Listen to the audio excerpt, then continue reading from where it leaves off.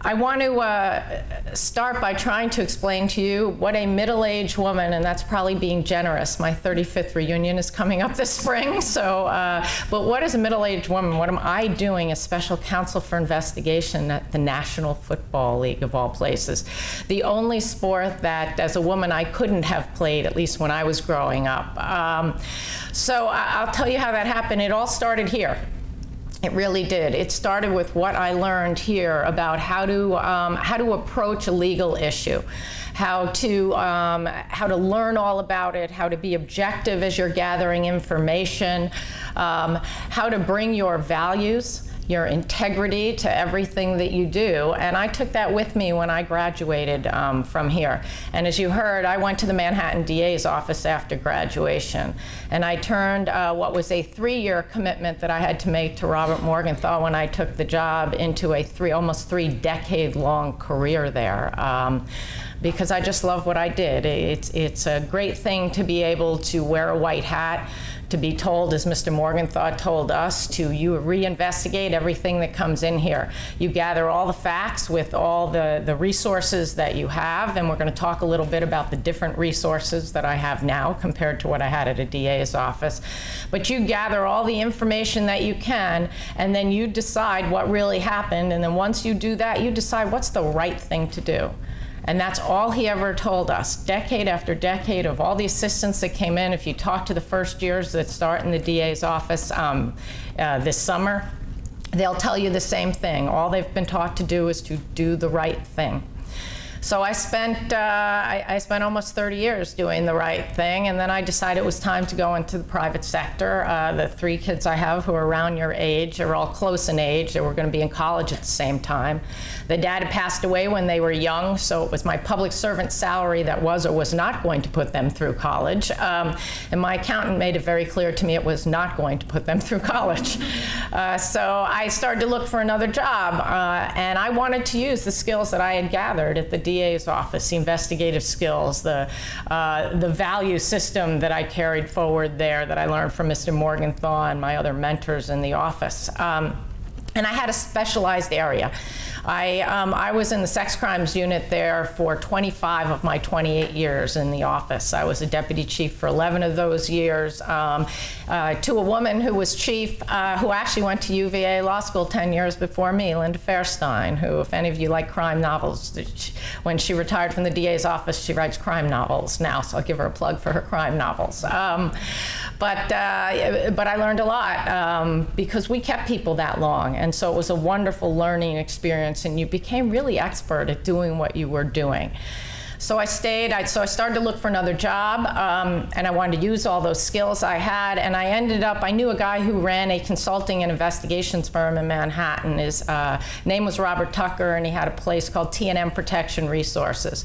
And I convinced him, this was in 2011, that summer, that the private sector needed more people with background and experience in these sensitive issues to handle them, to help them write better and stronger policies, to help them enforce their policies, to help them do education and training. We need to do more preventative work in these areas and not always be reacting to bad things that happen.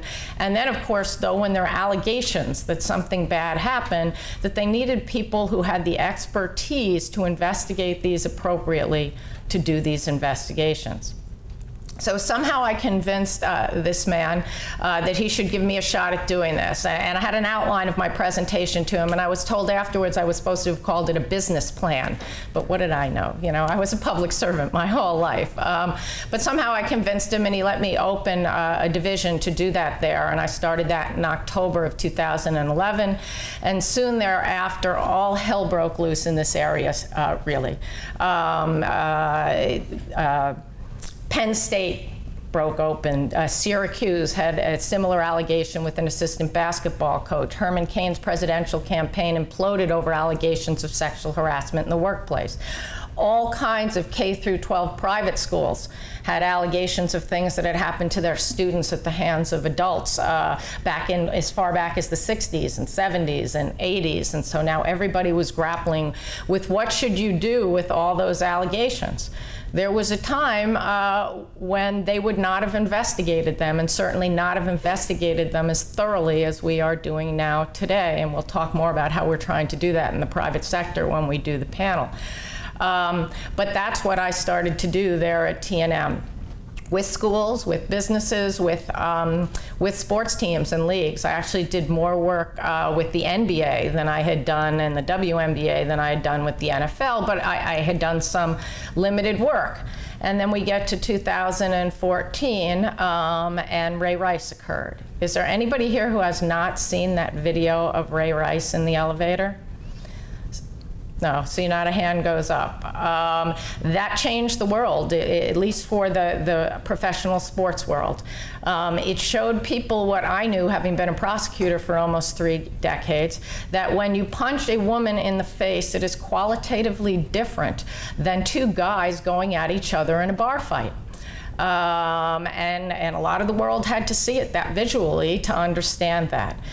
So as the NFL reacted without really understanding the whole nature of domestic violence to it, our fans, our sponsors, inside our employees, inside the league, our owners, our teams, everybody was almost unanimous in the opinion we didn't do a very good job. And I say we now, I'm there now. I didn't come in until the fall after all this happened. I owe my job, frankly, to Ray Rice and to the how badly the NFL first handled that. And I can say that, and I know we're recording this, and I'm not afraid of losing my job as I say that, because if the commissioner of the NFL, if Roger Goodell was standing here, he'd be the first person to tell you that. He has said that again and again. I've seen him do that publicly.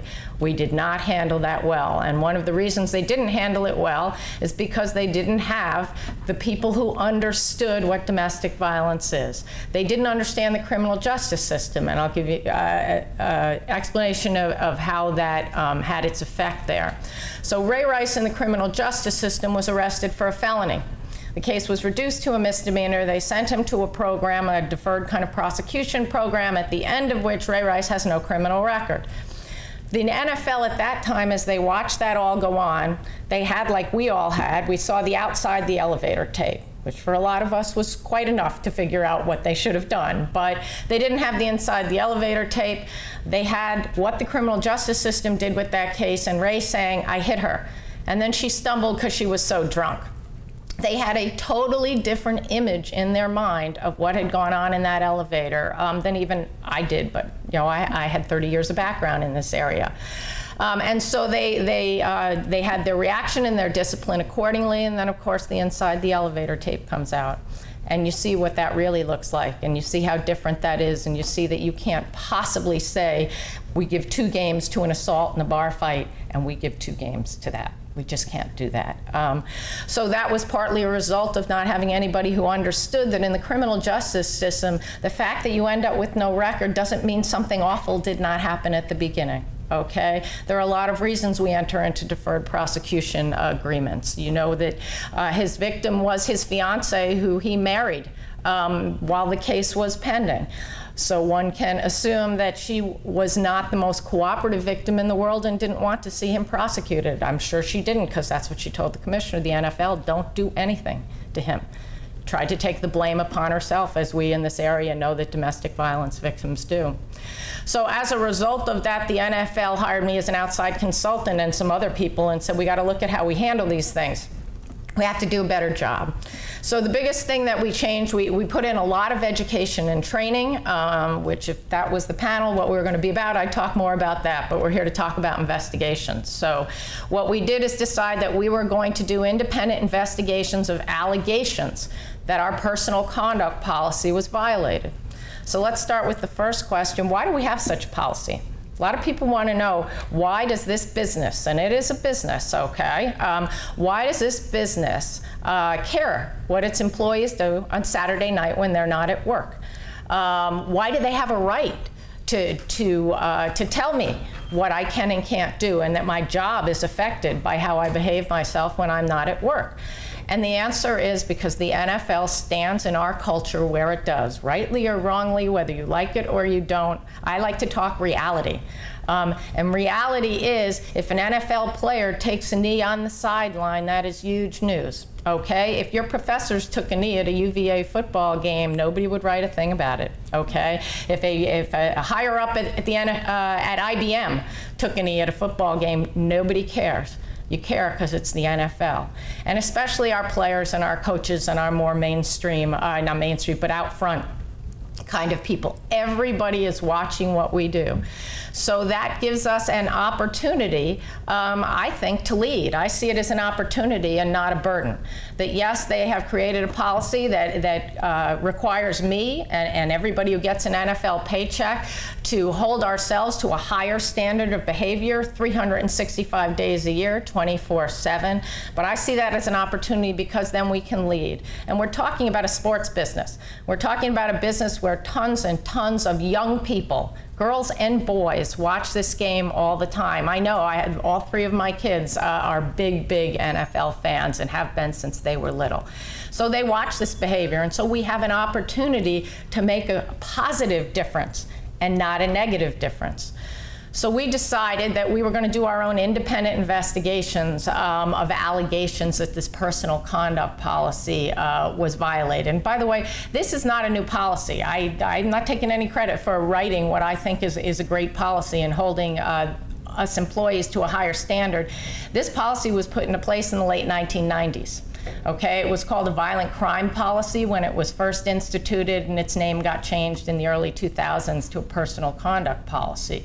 So the National Football League, just like the other major sports leagues, had very long, for decades, cared what its players and its other employees do for exactly the reasons I just talked about. The difference is that all of us in these sports leagues used to almost 100% defer to the criminal justice system to tell us whether our policy was violated or not. And then we would take whatever information they would give us and their outcome, and we would decide what was an appropriate way to hold somebody accountable for that. And what we really learned in Ray Rice is we cannot just look at the outcome in the criminal justice system and have us tell us how we should handle our policy violations. Not just because that we don't get enough facts about exactly what happened, but we don't get enough facts to inform what should our reaction to that be.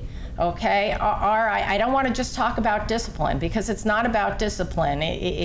You're all learning in criminal law that when we talk about punishment, it's not just about, you know, the lash, the retribution aspect. It's about deterrence. It's about specific deterrence. I want this person not to do it again. It's about general deterrence. I'm sending a message to a wider audience about this behavior and how they shouldn't do it. So we're thinking of all those things as well when we decide what is the appropriate way to hold somebody accountable, and we weren't getting the information we needed from the private sector, from law enforcement. So we decided we were going to do our own investigations, and to me that made perfect sense. I mean, think about, you've all already, I'm sure, worked different kinds of workplaces. Every workplace you ever worked and every workplace you will ever work is going to have various workplace policies. They're going to have a sexual harassment policy and an anti-discrimination policy. They're going to have workplace safety policies. They're going to have all kinds of policies, and they all generally come in a very thick handbook that they hand you day one and that oftentimes you never read. But they will have a whole bunch of policies. And if there's an allegation that a policy has been violated, well, your workplace is going to investigate that, because it's a workplace policy. Yet we had in our major sports organizations these conduct policies that we let some outside entity, the criminal justice system, tell us how we should handle that. So I think it makes perfect sense what we're doing now to enforce our own conduct policy and do our own investigations. So how do we go about doing these investigations? Well, it's totally different, I can tell you. Not totally, but the biggest difference for me doing these in the private sector now than doing them in where I was in law enforcement was one word: subpoenas. Okay, subpoenas. I want to bring to this job, I want to bring the same thoroughness and objectivity that I did for 28 years at the Manhattan DA's office and 3 years at the private investigative firm I was at. I know I can bring the same objectivity. I learned that the day I started here at UVA Law School, and it's something I've taken with me my whole life. But the thoroughness with which I can do my job is affected by the fact that I don't have subpoena power. So that means I can make a list of all the witnesses who I think will have information relevant to this investigation, and then I go and ask them to come talk to me. Okay, I can't do what I used to be able to do. You, I'll see you Tuesday. You, I'll see you Wednesday. You will all come into my office in the next week and I will talk to every one of you. Can't do that now. So we have to ask. And in the area of domestic violence and sexual assault and child abuse and these kind of special victims allegations that I was brought in to investigate and oversee the investigations of, there are a lot of reasons people don't want to cooperate in these kinds of investigations. All the same reasons that they don't want to cooperate with the criminal justice system, and I'd say, and more. Because in addition to anything the criminal justice system can do to them, the league does something different when it holds people accountable. One of the things you heard me say that we can do is suspend somebody, suspend them without pay.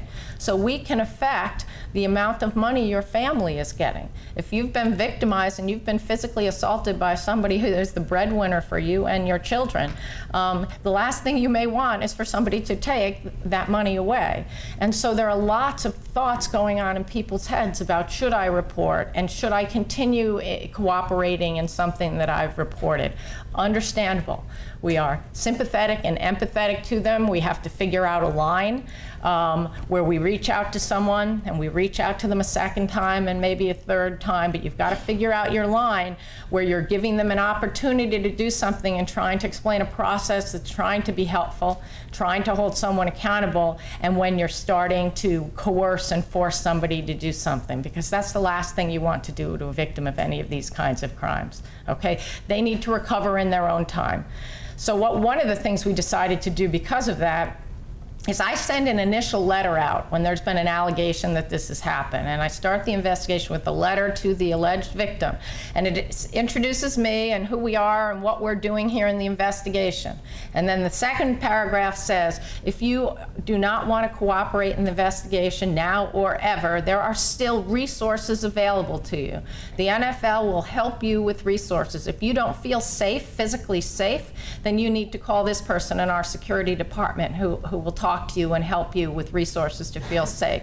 And if you need counseling and your family needs counseling and things of that nature, then you call this other person who we have here who has a clinical background, and we'll help you do that because we think that's very important. So when we do our investigations, that is the first thing we do, reach out for the alleged victim. The second thing we do is reach out for law enforcement, and we'll talk more about it in the panel, is how do we do this independent, really parallel investigation often while law enforcement is doing their investigation, and how do we not step on their toes and get in their way?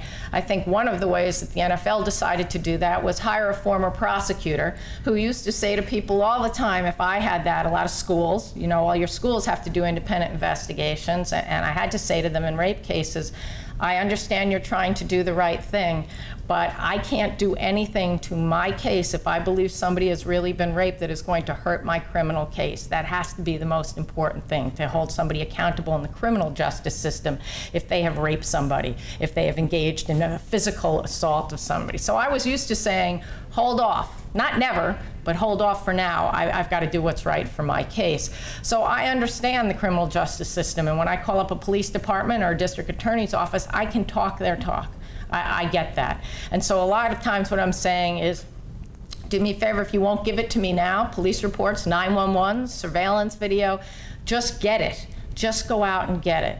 And that's especially important in the domestic violence area, where so many of these crimes that come to our attention are misdemeanor level, you know, considered lower level crimes, where in an office like mine, we probably had 200,000 misdemeanors come through the office in a year. There's only so much attention any one misdemeanor assistant DA. I had like 200 cases at one point by the time I was there 6 months. There's only so much attention you can pay to any individual case, and so it doesn't become the attention and the thoroughness of the homicide case that you're handling when you have less. So I was always saying to him, I understand, you know, I understand that system, but I know that at that club there's a surveillance video, or outside that restaurant there's a surveillance video, because I sent one of my investigators and we asked for it and we were told, sure, just bring us back a subpoena. So we can't get it from them, but please go get it, you know, just so you have it. Or we tell the club, if they don't come get it, please just hold on to it for us, because someday maybe they will come get it. Someday maybe there will be some kind of civil action, and it'll be important. So we do that. So that's to outreach to the alleged victim, outreach to law enforcement, outreach to private entities, and of course the fourth outreach that we have to engage in is to the alleged perpetrator, to the accused person. So if that's somebody represented by a union, our players are all represented by a union, as are our officials. All the rest of us who are employees are not. But to those who are unionized, this outreach would go through their union. And it basically goes to the accused and says, you're on notice that something's been reported to us that we have to look into. Our policy says we have to look into it. We're looking into it. We'll circle back to you to hear your side of the story at the appropriate time in the investigation. But for now, you need to preserve evidence. We want to put them on notice that you need to preserve evidence. And in today's world, one of the things I specifically always talk about in that letter is digital evidence. Preserve your devices, preserve the evidence that's in them, and don't tell me when I come back around in a couple months and we sit down that you no longer have your iPhone 6, 7, whatever number we're up to, because you just upgraded your phone. I put you on notice that if you do that, you better keep the old phone and everything that was inside it.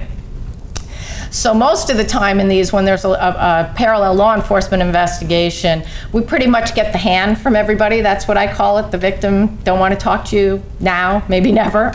Law enforcement, here's the incident report. That's all you're getting right now, with lots of redactions in it. Private entities, not without a subpoena, you're not getting anything. And the accused, now here's something interesting for any of you who've taken employment law, you know this. That in an employment setting, we can make the accused come in and talk to us even with this parallel criminal proceeding going on. Even in the circumstance where if they talk to us, the criminal authorities could subpoena any notes we take, any recording we make of that statement. In police departments, they have to run parallel investigations, and they create what they call a Chinese wall. So the people who have done this administrative investigation where you've been forced under penalty of getting fired to make a statement, that statement can't be used against you. So in our proceedings, while we legally could make an employee, a player come in while the criminal justice system was still looking at their case or it was pending, practically speaking, we have never done that. I think that I've had exactly one coach who came in with the criminal case hanging over his head, and that's because he wouldn't stop calling me and begging me to come in. And I want to tell my side of the story, and I want to tell my team my side of the story, and thought that was best for him. And of course, eventually you're going to say yes. Just make sure your counsel knows this is what you're planning to do. But for the most part, we would not put anybody in that position. So we circle back at that point once we've gathered all the other evidence we can. We circle back to the accused, again, if they're represented by a union, through the union, and then we sit down and we talk to them about what happened and hear their side of the story. This is partly why, if you read, why do these things take so, long? Okay, they take a long time because this process takes a long time. In an effort to be thorough, this takes a long time. If that player, for instance, says to us in their interview, so-and-so were also there. Oh, good. Give me their names, give me their contact info. I'm going to reach out for them. Or, there's other information you didn't have. Or if you went here, we would be wrong not to look into that. So we're going to look into everything to be as thorough as we possibly can. And then I think once we have done an investigation as thorough as we can, then we have to look at everything we gathered objectively. So let me go back 1 second to the thoroughness, something I wanted to say to you.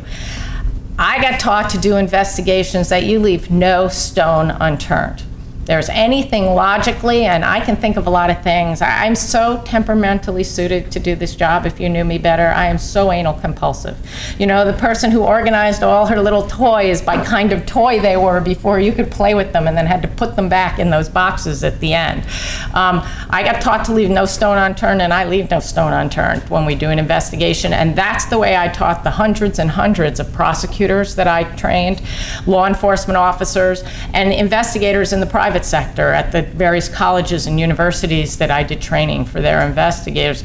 I told them to leave no stone unturned, and I told them, do not make up your mind what happened until every piece of evidence is in. If you make up your mind early on, you do that first interview of the alleged victim, and you say, oh, this definitely happened, or this definitely didn't happen. Every piece of evidence you get afterward, you're going to shove into that mindset. You're going to do it unconsciously a lot. I saw detectives do this a lot, you know, and everything gets explained in that mindset. So you have to teach people, you have to keep an open mind right until the very end, the last piece of evidence that comes in. And then you sit back and you look at it. And that's what we do. So then we sit back and look at what we have. And we make a decision at that point. Do we have sufficient evidence that our policy has been violated, or insufficient evidence? Very much like the criminal justice system. You can tell where I came from. I came up with that idea that that's how we should call it when we made a decision. It's guilty or not guilty. There wasn't enough evidence to say somebody was guilty. So that's the decision we make as well.